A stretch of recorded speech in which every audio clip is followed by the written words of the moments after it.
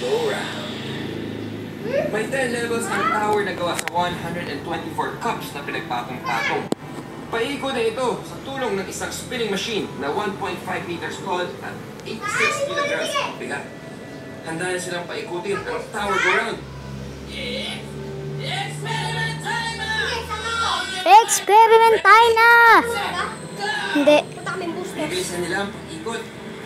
Umaalog yung baso sa tuktok! Baka mahulog! Di naman, tingnan nyo. Walang nahulog kahit na isang cup.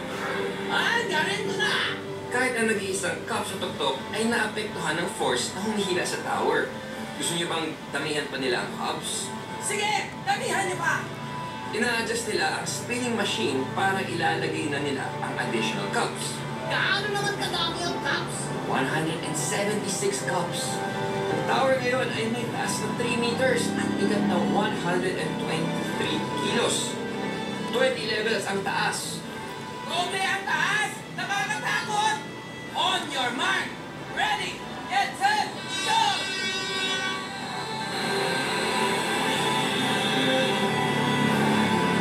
Wow! Hindi nalalaglag. Oh no! Nahulog yung cups!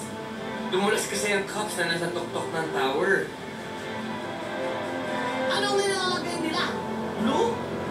Hindi, non-slip spray lang yan. Susubukan ulit nila.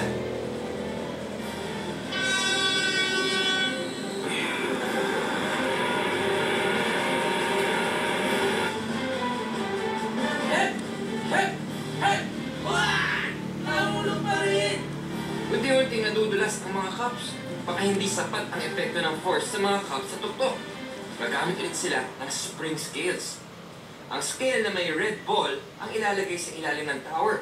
Sa taas naman ang blue ball. Tunghayan ang mga mangyayari. Yung red ball, nahihila papunta sa red mark.